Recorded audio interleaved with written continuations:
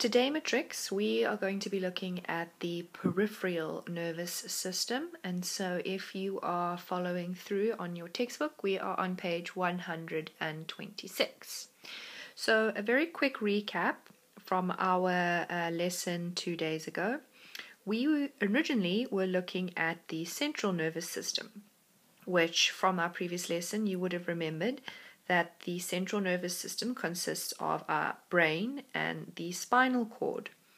But now today what we need to look at is all of the other regions of the nervous system that sit outside of the central nervous system.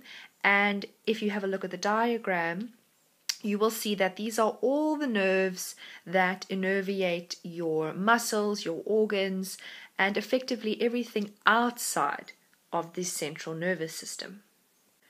Now, the central nervous system was responsible for processing information, whereas the peripheral nervous system is responsible for carrying out functions. Now, the two main functions of our peripheral nervous system has to do with senses and with motor function. And if you look back at the diagram, that does link into where you can see the nerves, because senses are obviously linked to things like your organs, like your skin and your ears, and your motor function is linked to your muscles. We are going to focus on the motor functions of the peripheral nervous system. And the peripheral nervous system is then divided into two further nervous systems, which we call the somatic nervous system and the autonomic nervous system. Their names do give away a very basic understanding of their function. Somatic can refer to body and bodily functions, and autonomic almost leads us to think of automatic functions. And the main differences between somatic and autonomic is that your somatic nervous system is responsible for all of your skeletal movement.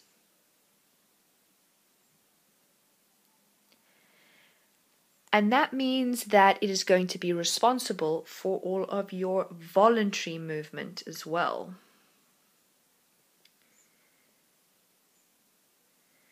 So this is the part of the body that you would use to walk and move around, and these are voluntary controls.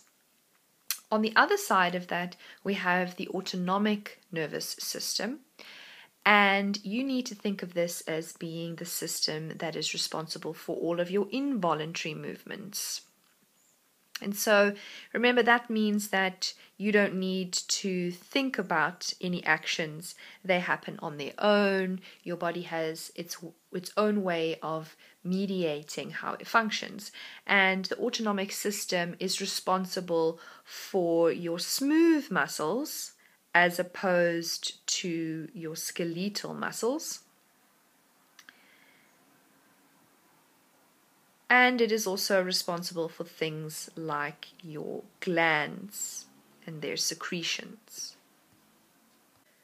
Now, the autonomic system divides once more again into our sympathetic and our parasympathetic divisions.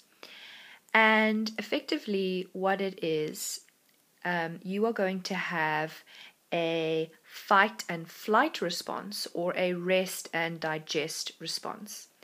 Now, if we have a look at the diagram in front of us, what they've done is that they have the brain with the spinal cord coming out of it on each one, and then they have a number of organs linked to their corresponding nerves.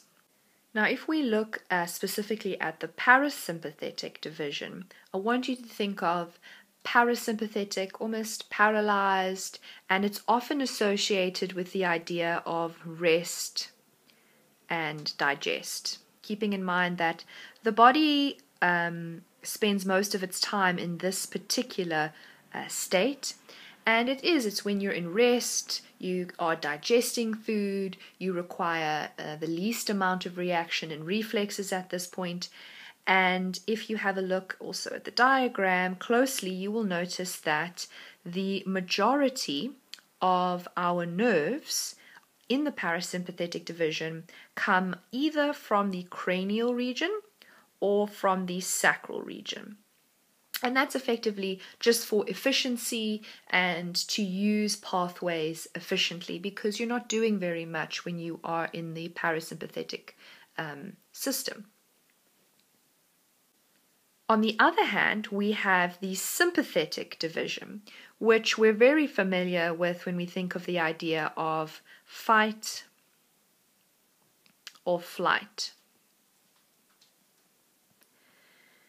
And this one we're very familiar with because we always associate it with things like adrenaline and your body's response to an emergency situation.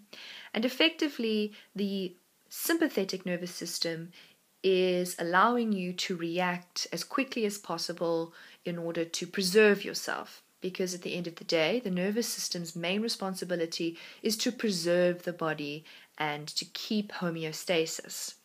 Now, if you have a look at the nerves and how they're different in terms of their location, you will see that in the sympathetic nervous system, there are nerves that leave the spinal column all the way through the lumbar and thoracic region.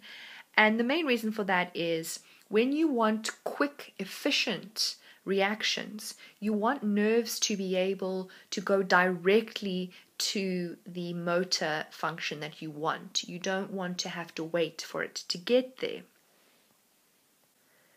Now, in order for the body to respond correctly, since it spends most of its time in its parasympathetic state, most of our organs are double innervated. In other words, it means that an organ will have a double set of nerves. And for an example, if you look at the diagram, you can see something like the liver has both parasympathetic and sympathetic nerves. And that's because it requires two reactions. It requires a resting reaction, but it also requires a fight or flight reaction. Now, to illustrate this a little bit better, I'm just going to use a quick example with your rest and digest and your fight and flight and what it would look like by looking at your pupil. Now, when you are in a relaxed environment, your pupil will be fairly constricted, and the simple reason for that is when you are relaxed, you don't require a lot of light to come into the eye because you're not taking in much detail, you're not focused on anything in particular, and so the pupil is fairly constricted. However, when we are fighting and flighting, you will notice if you have a look at the diagram during the sympathetic reaction, the pupil dilates. And the reason for that would be obviously that you now need to fight and flight. It means you need to see better, you need to focus better, and allowing more light into the eye allows you to see better. And so looking at these two responses, we can see that they are both involuntary.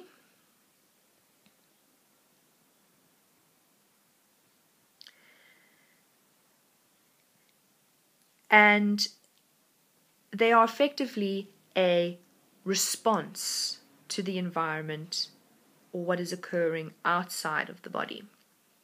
And that all then again links back all the way to the central nervous system. Because remember, if you are going to have a response, you are going to need to then take the information from these receptors and then formulate a response into the central nervous system. In your textbook, there are a number of examples of the different body parts and their sympathetic and parasympathetic reactions. They're on page 129. In terms of having to know all of them, I don't think it's necessary to learn them all and off by heart. I do think, though, that you could have a fairly clear understanding of perhaps what your body is doing when it is resting and digesting, and a good idea of what is fighting and flighting mean. And I would suggest going through the table and perhaps making an overall view as to what the body is doing, not necessarily learn each one individually, because I don't think it's necessary. And also, if you look in your exam guideline, all you need to know for our peripheral and autonomic nervous systems is the location and the functions of each of them. And so I think that we've done that very clearly in this section now. Yet again, please refer to your textbook, read through these sections, and reach out to your respective teachers for any clarification.